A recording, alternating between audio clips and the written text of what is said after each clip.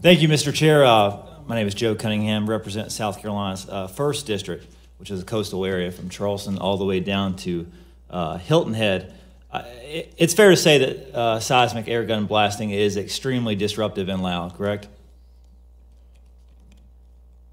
I didn't hear the last. It's fair to say that seismic air gun blasting is extremely loud and disruptive. Is that correct?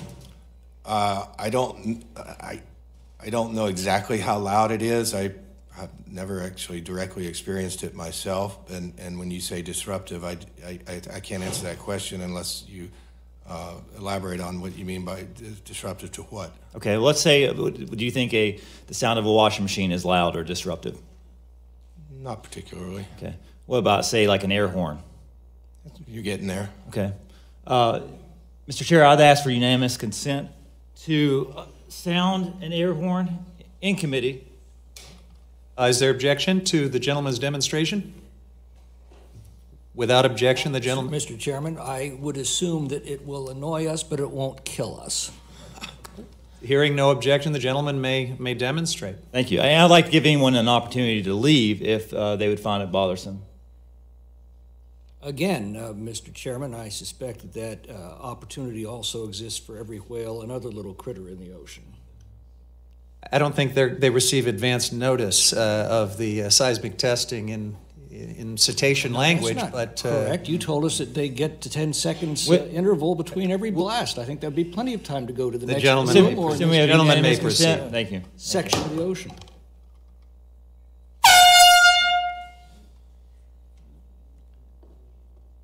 Was that disruptive, Mr. Oliver? So it was irritating, but I didn't find it particularly disruptive. Okay. What about every, say, 10 seconds? Like seismic air gun blasting goes on for days, weeks, months. If I were that close to it, yeah, probably. Yeah.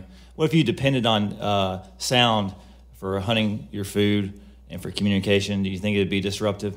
At a distance of 20 feet, yes, it would be. How much louder do you think seismic air gun blasting sounds than this air horn you just heard? I honestly don't know. Take a guess. 10 times? At a distance of how far? Well, say you're within a reasonable distance. Say you're within a quarter of a mile. Is it 10 times? 25 times? Honestly, don't know. I mean, can you take a guess? No. 100 times? You think it's 1,000 times louder? I doubt it. Doubt it. What if I were to tell you it's 16,000 times louder than what you just heard here? Can you see how that would be impactful on marine species and mammals?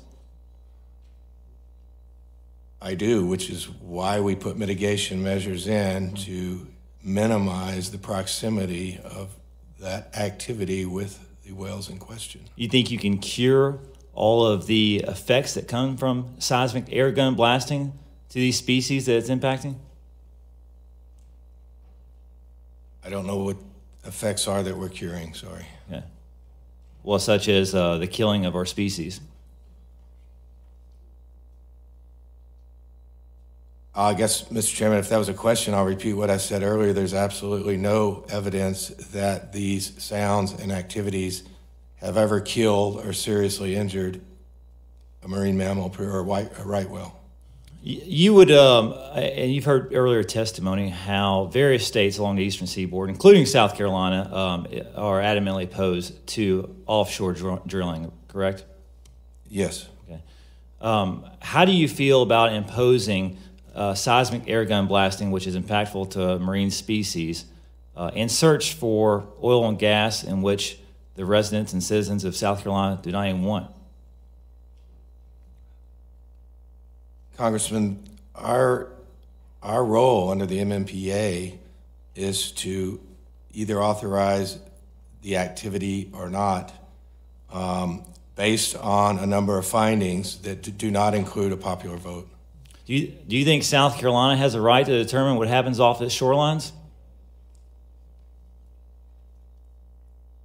I certainly within certain distances that perhaps envelop state waters. Mm-hmm. But outside state waters, you don't think they have any decision whatsoever as to what happens off their shorelines and what could ultimately wash upon our beaches? I don't write the laws that dictate where states' rights, where states' authorities versus federal authorities lie. And I'm not asking for your legal interpretation. I'm just asking your personal opinion about this. I don't have an opinion on that. You don't have an opinion? No, sir. Okay. Would you like to know or have an opinion about what happens within your neighborhood or your state? I think we're going to end with that rhetorical question. The gentleman's time has expired. I appreciate your time.